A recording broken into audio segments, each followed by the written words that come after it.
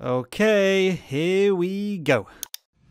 vidIQ. vidIQ. vidIQ.com. So I'm sure you're all aware by now, as video creators, that in 2019, YouTube is changing in a huge fundamental way.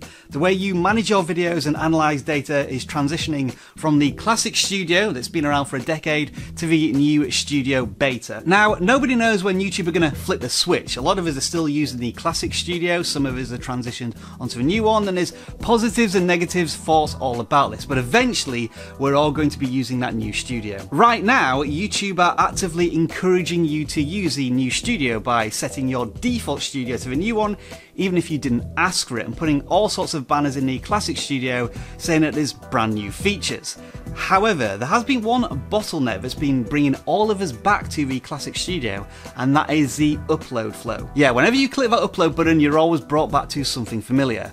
Until now. If you go to the new studio and click on the upload button, you may now find a beta upload workflow. As I stand in front of a camera now, I have never clicked on this button, so I have no idea what the experience is like, so I'm going to share my experience with you. This one's going to be interesting, let's do this. Okay, let's give this a try. I have never used the new upload flow, so this is completely new to me, a brand new experience for all of us. So let me just preface this by saying that there could be unexpected things that happen, bugs. None of the vidIQ tools will be on this screen as well, I hasten to add. And if this recording is a little unpolished, it's because I'm doing it without much editing. We're just going to go through it and see what happens. So let's jump in. Alright then, let's click on the upload button. And for some video creators now, you will have the option to upload video beta new. I'll do a drum roll at this point to get some tension built up here, but let's just click it. Alright, so we get a pop-up in the middle of the screen, and YouTube are keen to remind us of the terms of service, community guidelines and that sort of thing. We want to upload a file here and see that screen. What's it going to look like? I have a video ready to upload, so I'm going to select a file, and you can briefly see what my file structure looks like here for vidIQ as I go down to my beginner series, and I'm going to upload a video about how not to get scammed by dodgy YouTube emails. So as soon as I double click on this file, new things are going to happen. So let's do it now. Okay, so it's staying in the same upload pop-up screen, and you saw very quickly a upload process there in the top right. So we're not transitioned to a new screen. This is all through a pop-up. We've got a title, description, monetization. I'm keen for you to turn it on at the top here. As we can see, nothing about tags, which is interesting. As a first impression, it's telling us that it's a draft, so it's not available to viewers. And the video is still processing at this moment, giving us a file name, but of course file names do not matter on YouTube. That's a myth apparently. So what I'm going to do now is I'm going to start putting in some metadata and see what happens. Alright then, let's take the title, which I've already done, and drop that into the title and replace what was the file name there. It's giving us a character count, I think. Sorry, that's Grammarly, you should ignore that. That's got nothing to do with the upload process. And now it's finished processing the video, so it's giving me my pre-selected thumbnails that I can choose from, or I can choose one from my custom thumbnails, which I'm going to do now, and I'm going to choose that thumbnail, so that plops in there as usual. I can click those three buttons there and edit it or download the thumbnail, which all seems self-explanatory. And we've also got an escape hatch here, so I can go to the classic studio if I wanted to. The description has the defaults in from your channel default, so already that is what my description would usually look like. So I can now fill that in just down there.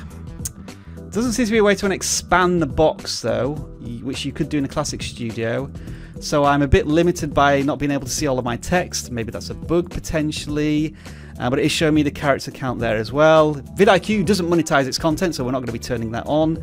And what is this here? We can copy the URL video, so that's useful if I want to share it on my social media as I'm uploading a video. And so that appears to be step 1 of 3 in this upload process. It feels like a wizard more than a single page as we're used to in the classic studio. Title, description, thumbnail, monetization in the first page.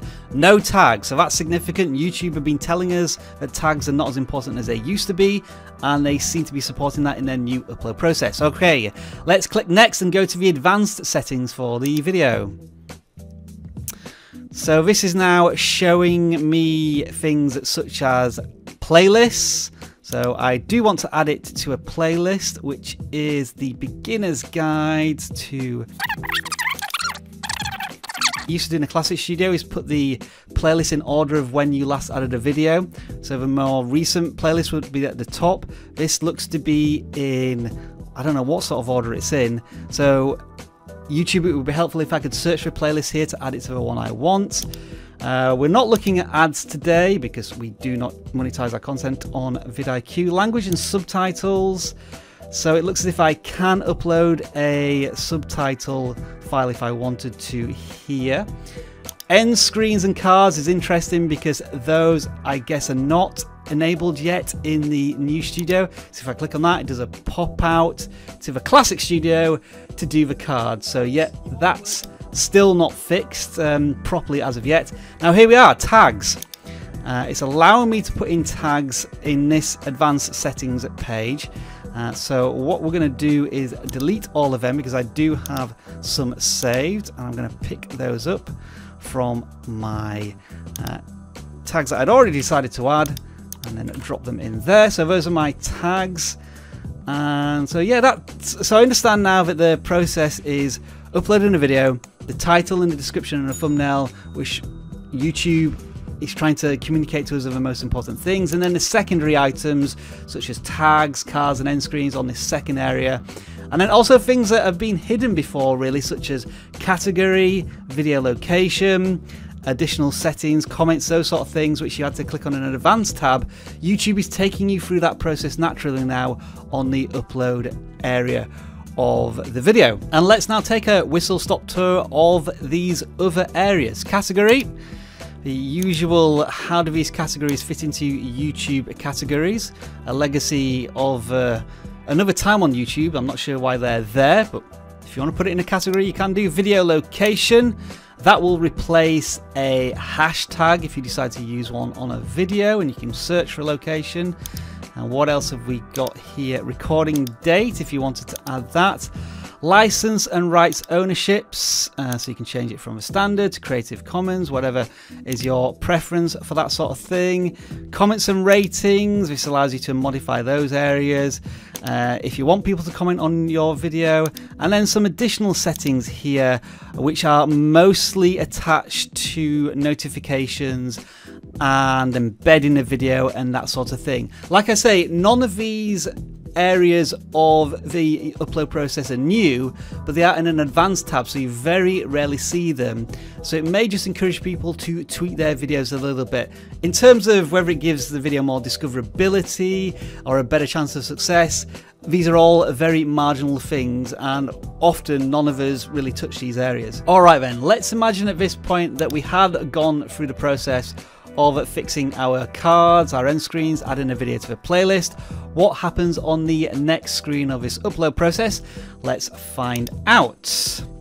So we're into the preview and publish stage, and it's suggesting the visibility, unlisted. Interesting. So it's defaulting to unlisted, and that allows you to preview the video for monetization issues. So YouTube knows this is a problem where video creators upload a video and then they have a monetization yellow icon next to the video, and that gives them a chance to maybe clean it up.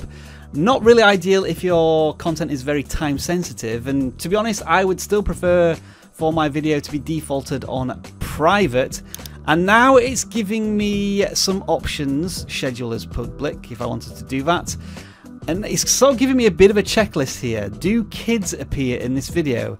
Look for overall contents guidance. So it's pushing us to those community guidelines to make sure that your video fits within what YouTube are now enforcing a lot more to prevent the video from hitting monetization issues. And at this point, I guess if I click done, that would end the upload process. If it was public, that would immediately send it live. So we're going to leave it private, click done and see what happens. Now doing a bit of a loading effort there. Presumably this pop-up's going to disappear, I guess. The video is only visible to you. It's gone and taken me to the videos manager page, showing me that video right there.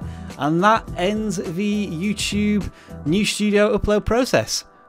So there you have it, folks, both my first look and your first look at the new upload process that's soon to be used by millions of video creators to upload billions of hours of content on YouTube. What are your first impressions? What do I think of it?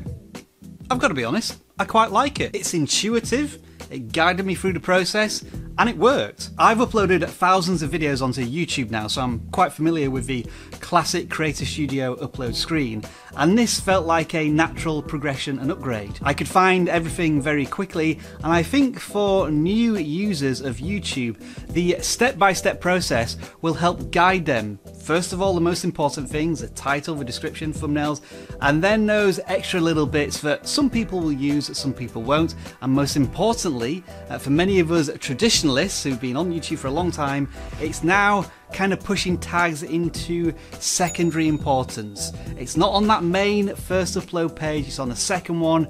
Do you need them? We've got more videos about that, so stay tuned for them. There were a couple of teething problems. The description box wasn't big enough for me to type in.